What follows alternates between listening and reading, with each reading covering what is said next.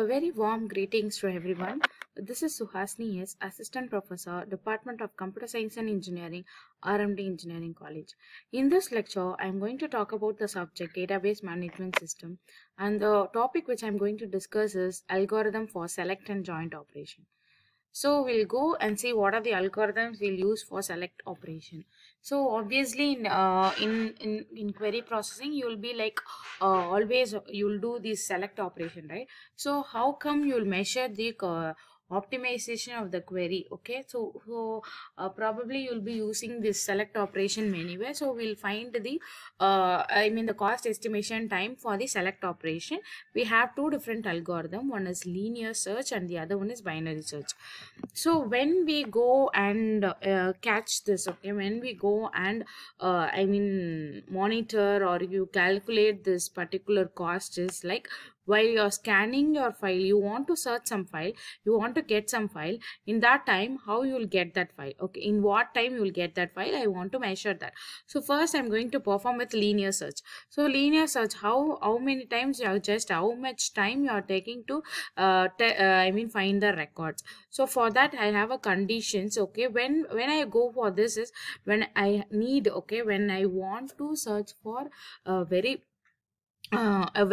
big database, when I want some external hard disk also, in that cases I want to find the cost estimation too. Okay, so for that the formula is cost is equal to BR, okay, the number of records in the number of blocks in the overall relation plus 1 sec. Okay, so similarly where BR denotes the number of blocks, okay, as I said, the number of blocks containing records from the relation R. So if the next one is if the select, okay, whatever you want to access, if that particular file, okay, if that particular file is a key attribute, then you can stop the record finding and you can go for and calculate with the help of this formula, that is cost is equal to BR by 2 block transfer plus 1 sec. 1 sec is nothing but the time taken for finding that particular block of that particular file.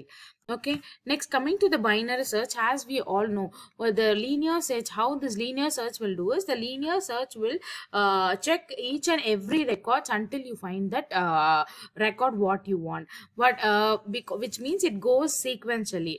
But instead, okay, to make the time consuming and all those things, I'll go for binary search. What binary search will do? Binary search will it will divide, right? It will divide your your set of files with some conditions. Similarly, when you go for the normal binary search, you will take a middle element, you will find the right hand side will be greater and the left hand side will be smaller. In such cases you are dividing, right? When I have placed something like if I want to get only the salary a salary of a person with this name who's greater than some condition, then I'll go in that side, right, instead of going and accessing each and every record sequentially. So in those cases we can go for this binary search. So similarly, how you'll measure the cost is like log base to BR into T capital T plus TS. TT is nothing but the average time required to transfer a block of data, and your TS is nothing but the average block access time. Okay, that is transfer of block of data, this is access time. Both will be measured in seconds, where BR, as we know, BR is the number of blocks containing the records from the relation R. So this is how you will be measuring with the help of binary search. Now coming to the algorithm for joint operation, we have probably we'll go for this joint operation. So when you say joint operation, definitely it is going to perform two, it needs two tables, right? Only if you have two tables, you will combine those two tables. So the main thing is you need some two tables. So when you make join two tables and you're accessing the data, instead of searching separately in this table and that table, your time will be reduced.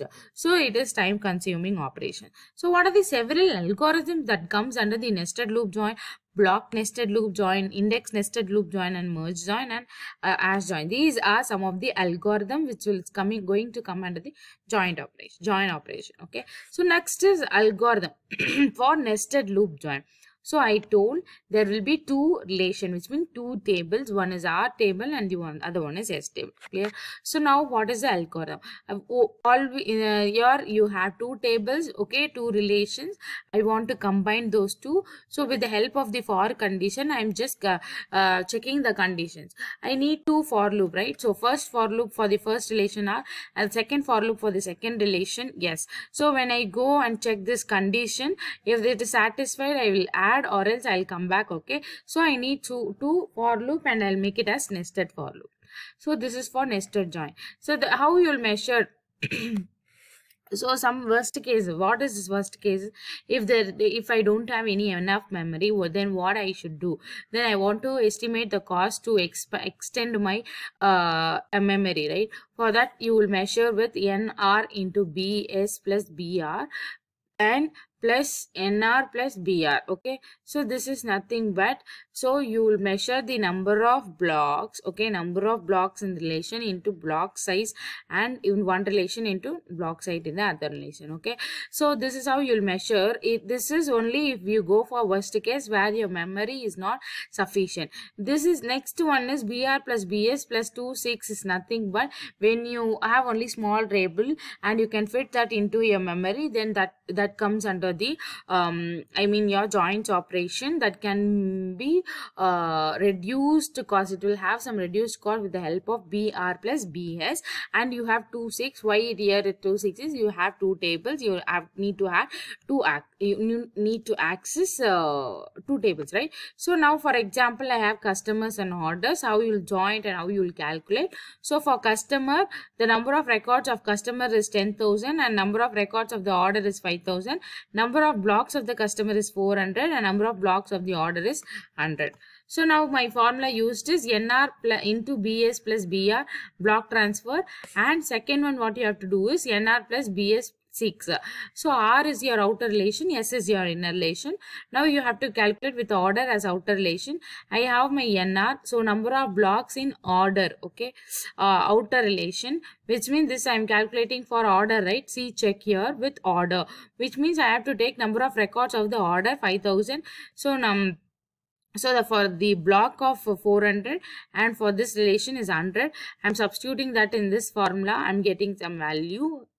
And my second is NR plus BS. For that also, how many 6 I am getting, how many block transfer and how many 6 I am performing for this joining the outer relation. So similarly, you will go and calculate for customer as an outer relation. So you will go for customer table, what is the number of records and what the number of blocks in first relation and the second relation. So now you calculate and you will get what is a block transfer and how many 6 you need for transferring that particular block. So this is for when you don't have enough memory. If suppose if you have enough memory, then you can directly go for BR plus BS, that is 400 plus 100, which is 500 block transfer you want.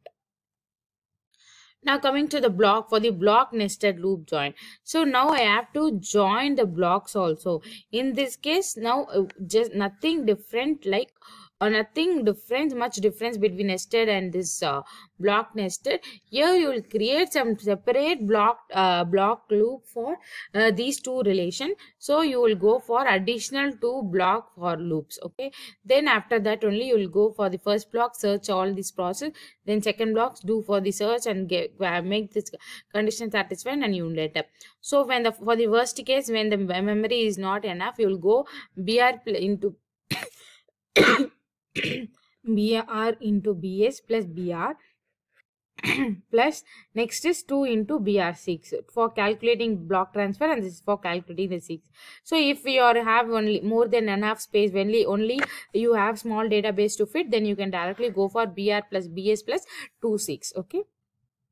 So merge join, like when you want to do the merge operation, you will do either with the help of EQ join or natural join. My formula is BR plus BS block transfer and for 6, okay, plus BR by BB and plus BS by BB6.